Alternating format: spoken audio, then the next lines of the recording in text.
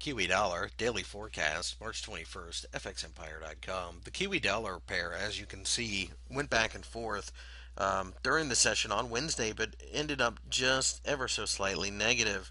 The biggest problem we have with this pair right now is that there is no real direction. We have a lot of little minor areas that cause both support and resistance, and as such, this market's very, very choppy. Um, Above, we have a significant resistance area, at least in our opinion, at the 0.8350 level.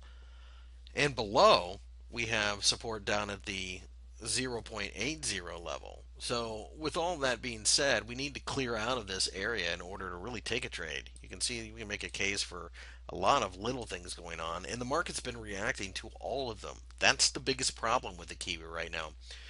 With that and the fact that the Kiwi GDP numbers come out this morning, we feel that it's probably best to step on the sidelines of this market, at least for the time being.